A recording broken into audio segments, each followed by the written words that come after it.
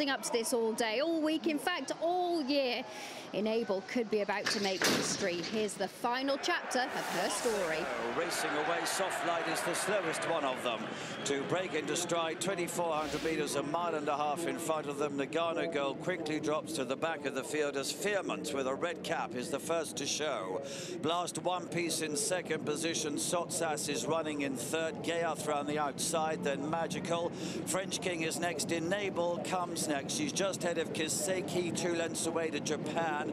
Quite a gap then, 3 or 4 lengths further back to Soft Light, and Nagano Gold is at the rear of the field. They begin to settle down. Gayath in the blue colours. He was a bit warm beforehand, and he's moved through to show out in front. Fearmont, Christophe Lemaire, the red cap against the running rail. Next to him is Donica O'Brien on Magical with the white cap, and then Frankie on Enable. She's about 3 off the running rail, just moving ahead of Sotsas and Christian Jamiro in the green colours. Blast One Piece, a light blue jacket, comes next as they run right up now towards the top of the hill. Waldgeist and Kiseki in company with Japan. French King behind those. Little gap then to the red and white of Soft Light, and another gap to Nagano Gold at the rear. So downhill now they head down to the home straight. They're well strung out. Enable is in 4th place. The leading trio getting away.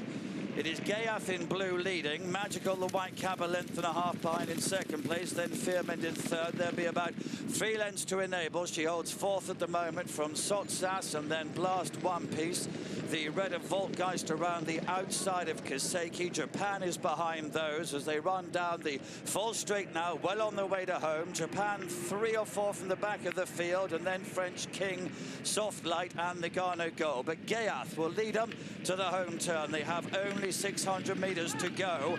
Magical in 2nd. Enable, she's now poised. She's in 3rd position. Sotsas is next. Japan is trying to make progress down the outside. Waldgeist is next. But now Magical. White cap goes on. Enable in 2nd place. She's 2 lengths behind. 400 metres to go. Here's Japan and also Sotsas with their challenges. Waldgeist behind those, but 300 metres to go. Enable has the lead. Sotsas in the green colours in 2nd. Waldgeist the red down the outside. They're coming to the last furlong now, and it's Enable in front. She leads. Waldgeist in 2nd place is closing down the centre. Waldgeist in the red jacket is getting up. He's won. Pierre Boudot was one of Waldgeist. Beats Enable. Sotsas was next, then Japan. Magical, Soft Light, Kiseki, Nagano Gold, French King, Gayath, then Blast One Piece, and Fearmont is next. Well, it wasn't to be, I'm afraid, but it is a V for Waldgeist. Pierre Boudot on board. Number 2 has won the Qatar Prix de l'Arc de Triomphe, getting through in the closing stages. That might even be a surprise to the jockey who thought the ground might be a bit too soft for him. Well, it's certainly... That is an 8th Prix de l'Arc de Triomphe for Andre Fabre.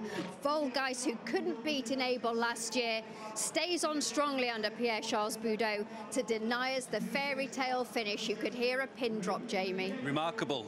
The closing stages, the fact that Enable struck the front, the fact that she'd read the script, the fact that she followed it, but one horse who didn't follow it was Waldgeist. He's gone up against Enable 3 times in the past, never got near her on any occasion, but today, the different gallop, the different ground, he's come to the party and has proved the party pooper. Yep, he's now a 4-time Group 1 winner. Laurent, are you surprised?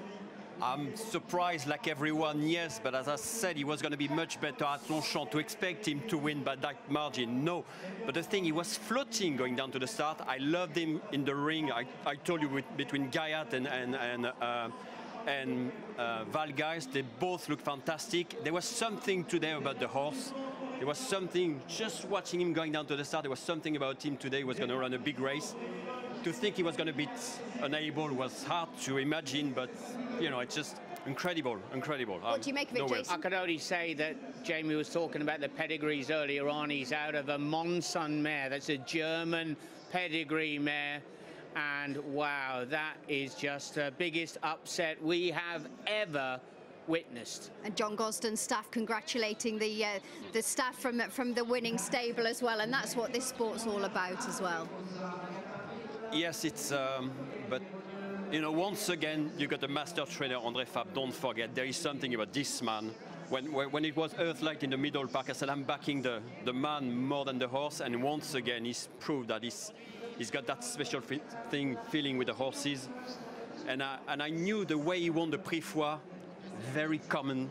Nothing, there was going to be a lot more coming from that, and that's what happened. He was just on his way up in the Prix Foix, and what a performance. And to be fair, we talked about Prince Khalid Abdallah keeping Enable in training at the age of 5. Waldgeist is also a 5-year-old, and he's been kept in training, and goodness me, hasn't that just put a rubber stamp on his position now as a leading stallion for the future. And 2019 has been the year of the 5-year-olds. Enable, Blue Point, Stradivarius, and now Waldgeist. Keeping these horses in training pays huge dividends. Well done to masterminding this defeat of Enable to Andre Fabre. Yeah, Andre Fabre won the race in 2005 and 2006, but nothing since then. And an 8th Prix de l'Arc de Triomphe. Jamie, just put that into some context. Yeah, it's such a pinnacle race. It's the most important, prestigious race in the world.